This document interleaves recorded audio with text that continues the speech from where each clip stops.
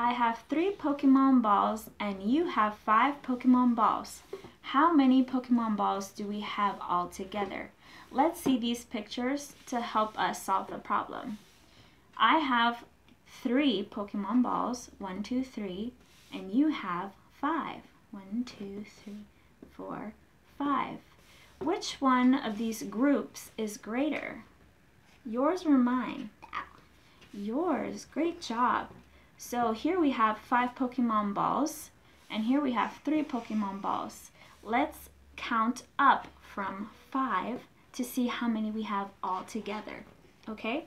So let's start with 5. 5, 6, 7, 8. Great job. So we have 8 Pokemon balls all together. How many Pokemon balls do we have? 8. 8. Great job. So 3 plus 5 equals 8 Pokemon balls. That's great.